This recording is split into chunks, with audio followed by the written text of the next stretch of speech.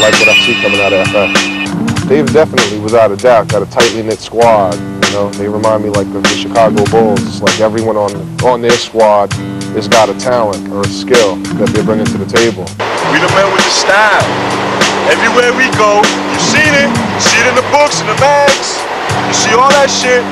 I went to Berlin. Everybody's writing like T-Kid.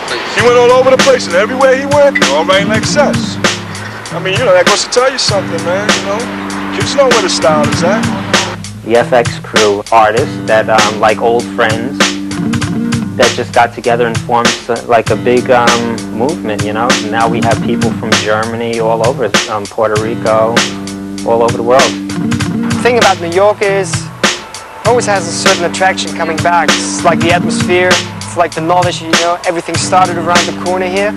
And still doing something like a train here is still one of the top aims German writers have. They come over just for doing that, just one train, probably one wall, but that's like the dream of their life, being here and doing it.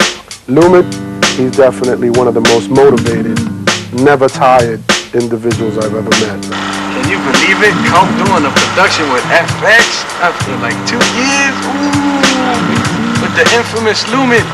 Graffiti, especially like more the graffiti art we're doing, is something that really keeps you alive. I mean, you're doing something which is a very positive thing. It brings people together, shows them also a direction to go. I mean, that's not something you waste your life. If I wasn't writing graffiti, I'll tell you straight up, I'll be selling drugs, either probably be in and out of jail, or probably be killed by now.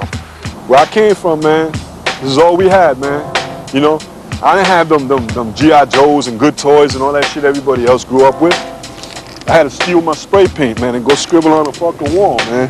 It's tough to make it from the ghetto, from down there at the bottom, man. You know, I've been shot, I've been stabbed, I suffered drug addiction, all kind of shit, you know? And through my art, I made it, man. I don't have any other hobbies. Graph is my life. It's what I do. I meet people from overseas with it. It matters to me the way the walls come out. I coordinate this and coordinate that and get down with Seth, Snow, T-Kid, and a few other people. We got Scene painting here with us today. He's one of the guys I definitely looked up to. I used to wake up in the morning, look out the window and shit, and I used to see like different names, man. The Man 550, A1, Tracy 168, Phase 2. That's a long time ago, man.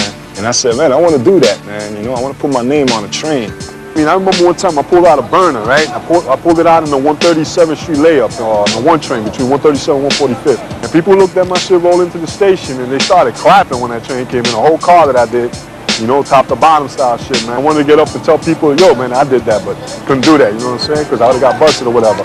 But that was a good feeling, man, you know what I'm saying? One day, I was coming from the Bronx and we had a lot of fun and I was on the train. I was coming home by myself this time and I was taking the 4 train into the last stop. When I got off the train, I remember the conductor saying, this is the last stop, everybody off.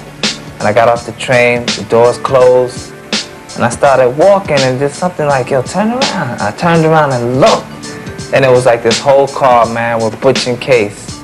I was like, this shit is it. You know, growing up in New York, you know, you couldn't help but see, you know, the writing on the walls and the trains running all the time, and you wondered, you know, who the hell was doing that there? When you started to see, it was people you went to school with, people around the neighborhood and stuff like that, and they were into it and they were somebody in it.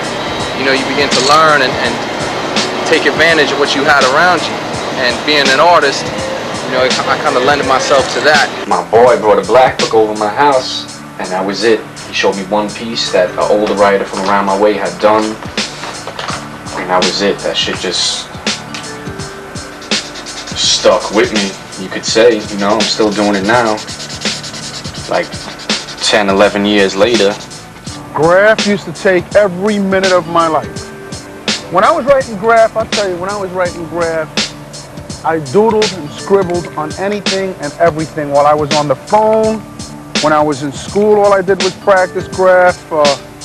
On the way to school, all I did was look at graph. It was the bomb back in the day to just bomb and have your name all over the place and be known and be spoken about.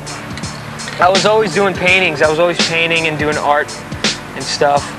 And a lot of people I know, graffiti writers, come to art through graffiti as far as doing paintings and stuff like that. I was doing paintings, I was doing drawings and everything. Then I went into graffiti because I thought it was really cool. I wondered, you know, who was doing that? Why was it there? There was no point of reference. There was no such thing as writers that I heard of back then.